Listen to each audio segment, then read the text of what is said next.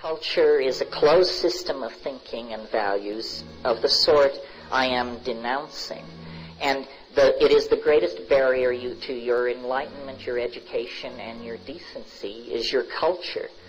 And I realize with joy that here I skirt the bounds of political correctness, because everyone is running around saying, you know, recapture your roots, get in touch with your Swedishness, your Irishness, your whatever-ishness, and that's all very fine, but I think it's your humanness that may have eluded you in all this ethnocentric breastfeeding.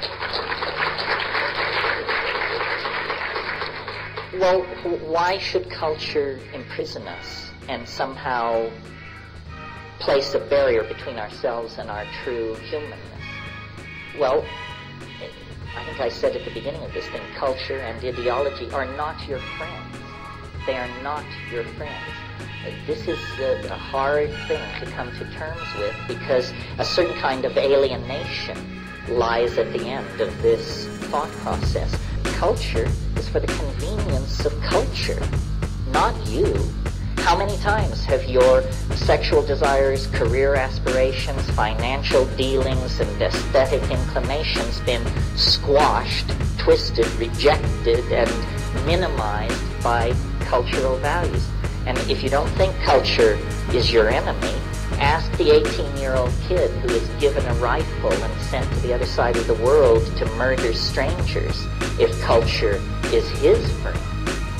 These extreme examples should bring it home to us that it's a kind of a con game. It is, in fact, strangely enough, a kind of virtual reality. We have been led to think of virtual realities as something on the screen of a computer or presented through a headset, but that's an electronic virtual reality. The primary technology for the building of virtual realities is language. Once you start talking about race pride, loyalty, our destiny, our God, our mission, it's like building virtual realities, and people begin to treat these things as though they had the substantiality of real objects, and to build their lives as though these things were real. And what is this? It's a diminution of humanness. You're choosing to limit yourself to a cultural reality, whether it's the reality of being Witoto or Orthodox Jewish or whatever it is.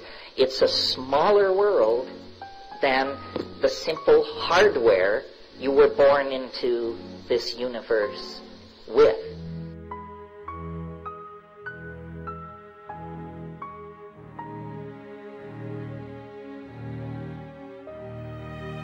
Somehow, part of the package of being a living, thinking being is that you get a universe inside of you. You know, you get a galaxy-sized object inside you that you can access.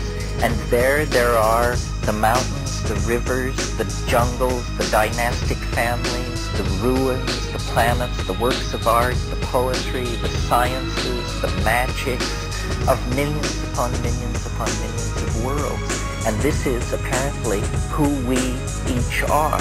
We're a little bit of eternity sticking into three-dimensional space and for some reason occupying time in a monkey body. But when you turn your eyes then inward, you discover the birthright, the existential facts out of which this particular existence emerged. And it's a great secret and a great comfort, because it means, you know, mystery didn't die with the fall of Arthur or the fall of Atlantis or the fall of anything.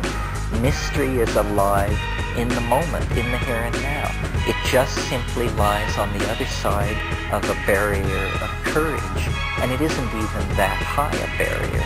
It just is a barrier high enough to keep out the insincere and the misdirected. But for those who will claim it, in the midst of the historical chaos of the late 20th century, they become the archaic pioneers. They become the first people to carry the Ouroboros serpent around to its own tail and to make a closure. And to the degree that any one of us has this connection back to the archaic in our life, it makes where we have been make a lot more sense, and it makes where we're going seem a lot more inviting, which it really is, I think.